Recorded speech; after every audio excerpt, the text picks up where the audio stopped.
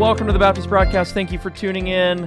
iTunes, Spotify. You can find us on all of those places. The Baptist Broadcast is being piped through Anchor.fm, and they are hosting also into, or pumping us out into iTunes and Spotify, and then some other platforms. But if you're watching on YouTube, please don't forget to click the subscribe button down below, that big red button, and click the bell for continued notifications.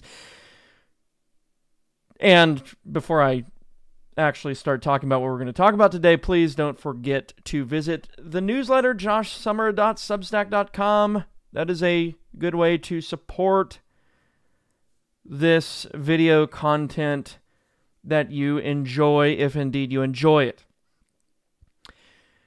Tradcons and tradcats. Traditionalism is making a resurgence. In the temporary or the near term, it's a good thing. In the long term, it's not.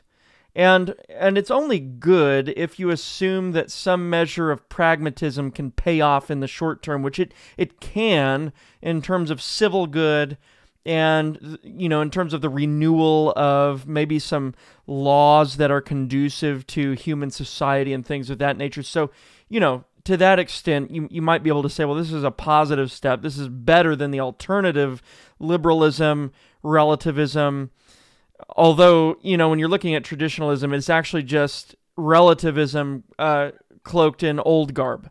And it's relativistic because the way that traditionalists ground their beliefs is in tradition. And it's tradition as a concept or as a genus is just kind of taken as an arbitrary fundamental base in which you ground all of your beliefs and practices. And that arbitrariness is what I'm referring to as relativism. So my contention here is that, okay, first of all, let me clear the air. The elephant in the room is whether or not I think traditions are bad. No. There are good traditions, there are bad traditions. The Apostle Paul talks about good traditions. Christian tradition, right? Christian tradition, in as far as it comes out of the Scriptures, is good tradition, right? So there's nothing wrong with tradition in se, that is tradition in and of itself.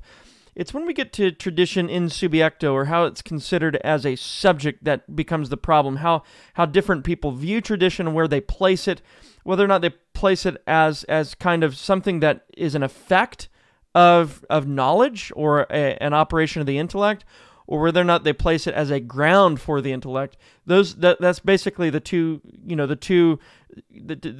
sides here. At least my side, I'm saying that tradition is good in as far as it comes from the operation of the intellect, in as far as that practice, traditional practice, comes out of knowledge, rather than traditional practice grounding our knowledge and our beliefs. So in other words, we believe something to be true and good and beautiful just because it's traditional, right? And that's bad. That's wrong, because something isn't good, true, and beautiful just because it's a tradition. There are all sorts of bad traditions out there. So we need to be careful about how we understand tradition, where we place it in the order of our knowing. And so let me give an example of some bad traditions, and let me address specifically, I don't want to address Roman Catholics at this point in time, but we'll look at the tradcats here in a moment.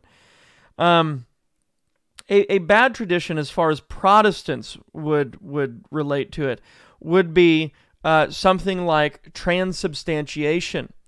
Transubstantiation is very traditional. Transubstantiation is the tradition, a specific traditional understanding of the Lord's Supper, and it holds that the Lord's Supper, the Eucharist, transfigures, or not transfigures, but transubstantiates rather into the carnal body and blood of Christ, and Protestants have historically rejected that. In fact, they unanimously reject it to this very day. It's rejected in all of the confessional literature, and and in all of the treatises and systematic theologies and things of that nature coming out of the Reformation and the post-Reformation era.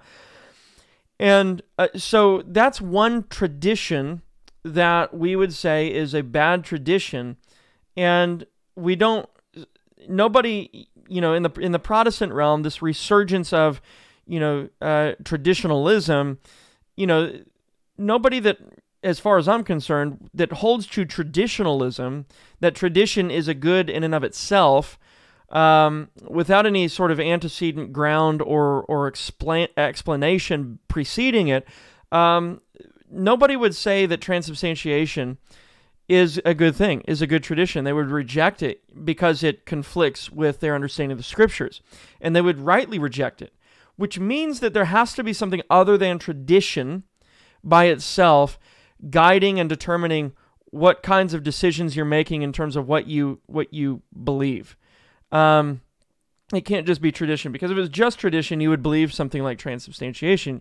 Why not, believe in the validity of Hinduism to one extent or another? Because Hinduism is traditionally very old. It's very old, and it's a rich tradition, right? And so there has to be something other than tradition, something more fundamental to tradition that helps us to understand which traditions are good and which traditions are bad, and that I would argue is actually theology.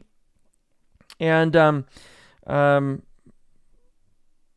one of the ways we can think of this is in the same way I think that Thomas Aquinas answered an objection to this question. The question is whether human law binds a man in conscience. And of course, he lists out 3 objections, and these objections are denying that human law can bind conscience in any sense. And the second objection reads thus: further, the judgment of conscience depends chiefly on the commandments of God, but sometimes God's commandments are made void by human laws. In other words, human laws, rend asunder the law of God, or they deny the law of God, or they reject the law of God. And then he quotes Matthew 15:6, "You have made void the commandment of God for your tradition," Jesus says. Therefore, human law does not bind a man in conscience. Now, Thomas in answering this objection, makes a salient point, and he makes a qualification while he's at it. In response to objection 2, he says, "This argument is true of laws that are contrary to the commandments of God." So in other words, traditions or man-made laws that are contrary to the commandments of God ought to be rejected, which makes the commandments of God, which we see in the Scriptures, or even in natural law to some extent, makes those commandments more basic, more fundamental than tradition, okay? There's something that tradition has to be grounded in. There's some source of knowledge, there's some revelation that tradition has to be grounded in. So he says this argument is true of laws that are contrary to the commandments of God, which is beyond the scope of human power. Wherefore, in such matters, human law should not be obeyed. So if human law goes against theology, true theology, then those human laws ought to be rejected. Thomas is actually setting precedent here for the same sentiment that came to a head during the time of the Reformation in the 16th century, really represented by men like Luther and Zwingli and others, and Calvin as well.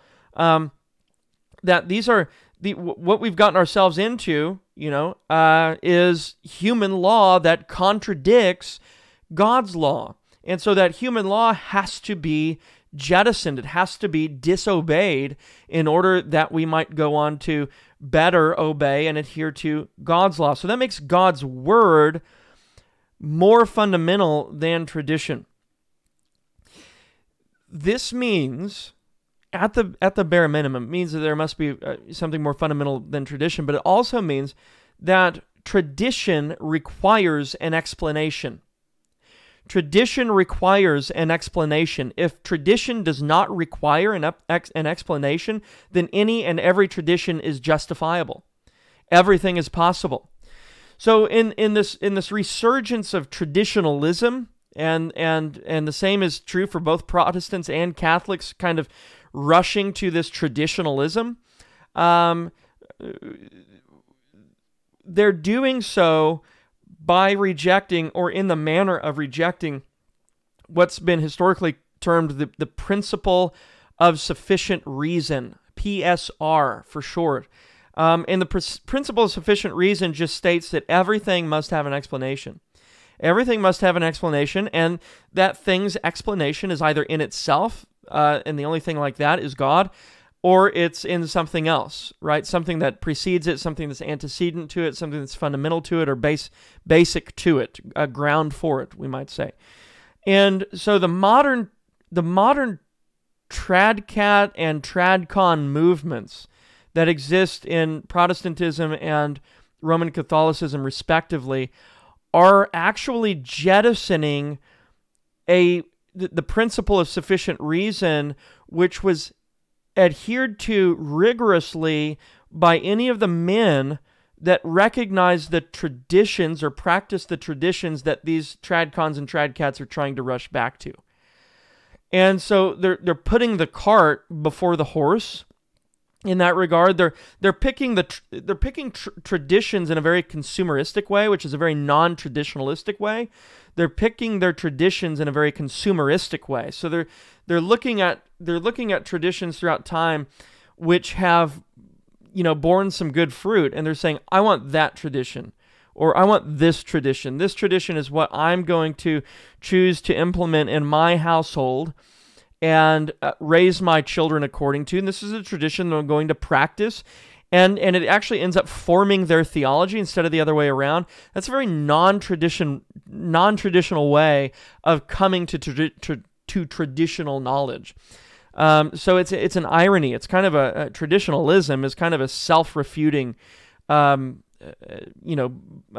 guess, approach to tradition, because the very way you go about choosing the tradition is very counter to those you want to follow and adhere to within the tradition, whatever tradition it is that you're choosing to align yourself with.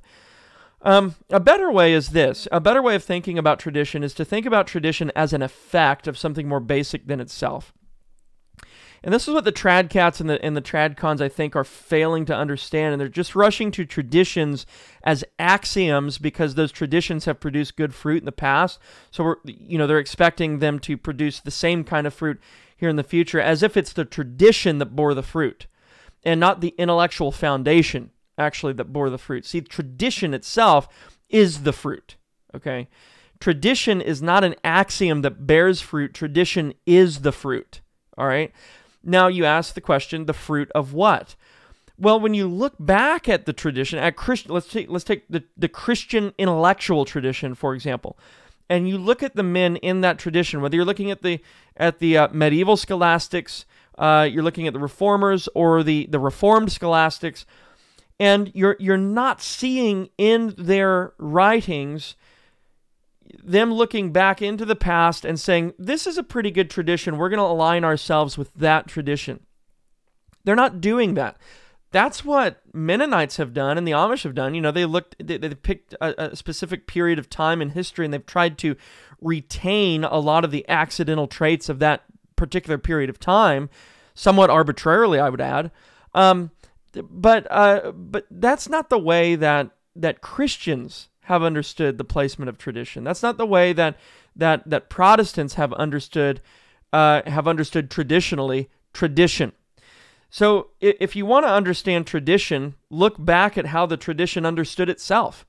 And the tradition understood itself very much so as an effect, as a production of the intellect. That is, of the intellect abstracting true things, true facts. And so what do I mean by that?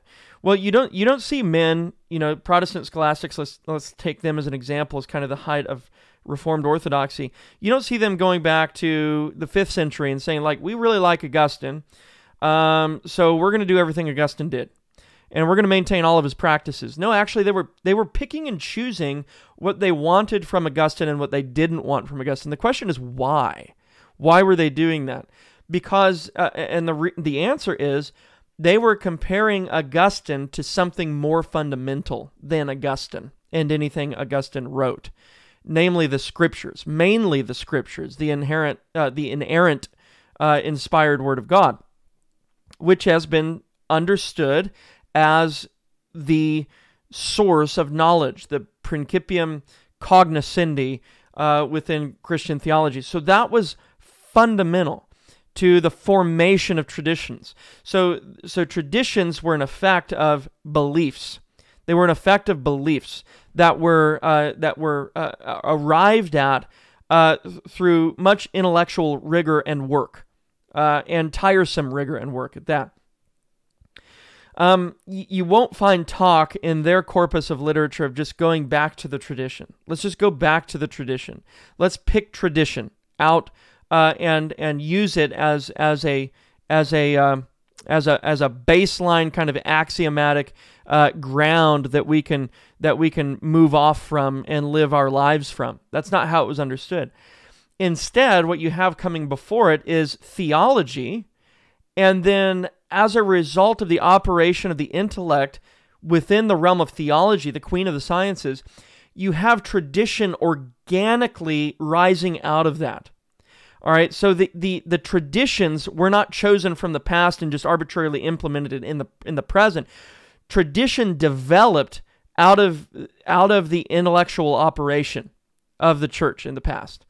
Okay, so tradition was organically being implemented, organically arising out of knowledge, from people coming to knowledge. Now, there's a scriptural reason for what I'm saying, and I think Paul makes it very clear that a zeal, we might align the term zeal, ardor in embracing, pursuing something, defending something, like tradition.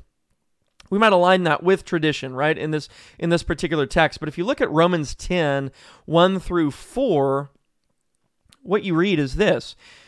Paul says, "Brethren, my heart's desire and prayer to God for Israel is that they may be saved. For I bear them witness that they have a zeal for God, but not according to knowledge. For they, being ignorant of God's righteousness and seeking to establish their own righteousness," and in that you have all this man-made tradition that arose from that kind of an approach, "and seeking to establish their own righteousness, have not submitted to the righteousness of God. For Christ is the end of the law for righteousness to everyone who believes." Christ is the fundamental. Christ is the basic. He's the properly basic axiom of the Christian's practice, right? As he is revealed in the pages of Holy Writ. And so we don't want to be, as Christians, and I speak to Protestants, those who believe in justification by faith alone, who believe in a true gospel, and make that distinction, from a distinction between them and the trad cats, the traditional Catholics. We don't want to be people who have a zeal for God without knowledge, right? Our tradition needs to arise out of our knowledge organically, right? So that's how and that's just kind of my initial thoughts on the TradCat and TradCon movements. TradCon is just more generic, right? You have non-Christian conservatives who are aligning themselves with more traditional conservative values. You have Protestants who are aligning themselves with more traditionalistic ways of thinking, even about their religious practice. And then you have the trad cats who are going back to Latin masses and things of that nature. And the question is why? And a lot of them will just answer, because these traditions are good, true, and beautiful. How do you know that? Right? What is the fundamental against which you compare your traditions to ensure that they really are good, true, and beautiful? You have to justify your assertion that these traditions that you're practicing, that you're going back to, are indeed good, true, and beautiful.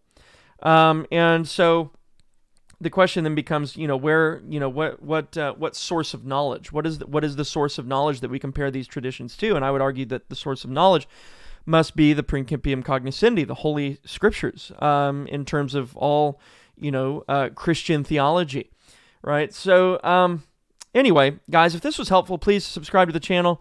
Click the bell for continued notifications. Do not forget to visit the newsletter website. It's down here. Down here. I don't even know how to. Right there. joshsummer.substack.com. Visit that. Again, it's a good way to get updates in your email, but you can also support content like this through that. So God bless you guys. Have a wonderful rest of your day.